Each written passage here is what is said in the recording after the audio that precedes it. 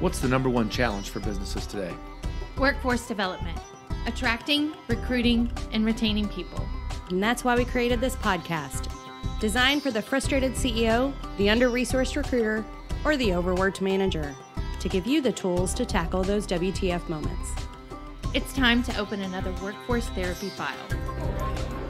Hello, welcome to Workforce Therapy Files. We're at the Kentucky SHRM 2024 conference. I got Matt with me. Matt, how you doing, bud? Better than I deserve. Glad awesome, man. Well, thanks for jumping in here and doing this mini podcast with us. Tell us your full name and what you do and how you got to doing that. My name is Matt Murry. I own Touchdown Business Solutions out of New Albany, Indiana. We're an employment agency. We do staffing and recruiting across a variety of different industries. We're a generalist firm.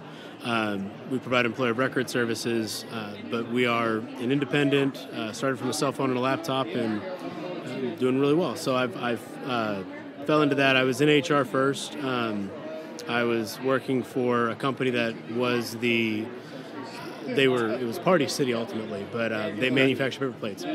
And we got the contract for Frozen, and it was rumored to be a joke. And we went from 120 employees to 180 employees. Wow. And by the end of that surge in staffing in 3 months, we were all like, let it go, let it go. And no, I learned a lot in that time. It was a baptism by fire, but I learned some good, some bad, and some ugly. Yeah. That inspired me to say, okay, maybe I can do this well, and maybe my standards will be okay. It's aged really well for us. So there are two questions in any relationship with any employer and employee. And employees for us, it's candidates come in and have those questions of, can I trust you, and do you care about me? And I take those very seriously. And so, the way they show that they can trust me is, are they paid every week? I mean, it's the easiest way to do it is make sure payroll is always right, but also to let them know, hey, I'm grateful when there's anybody they could work for.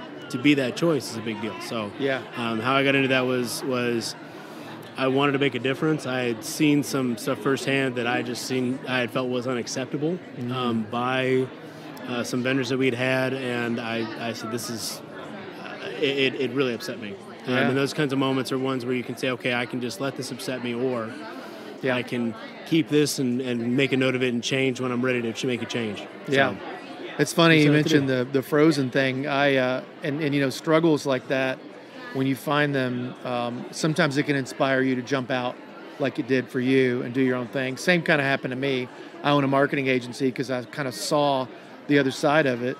I hired marketing agencies for my old company, and I'm like, gosh, this could be done so much better. So it's kind of what you've done here is you've jumped in and said, I think I've got another way of looking at this, and helping small businesses, which is a big part of what you do. Yes, small to medium-sized businesses are our bread and butter. Yeah. Yes, we are small and mighty, and other businesses that are small and mighty that maybe only need 1 to 2 people are fantastic for us. Yeah.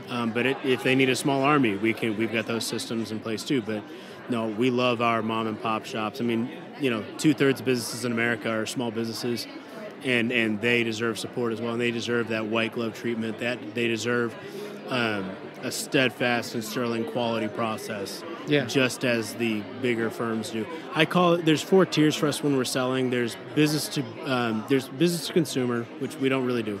Then there's business to business, which I consider your mom and pops. Mm-hmm. There's business to enterprise, which I consider to be your large companies, and we typically there's a lot more red tape around that, and there's the processes are kind of defined already. Yeah. And then business to government, which something interesting about government too, just so you're aware.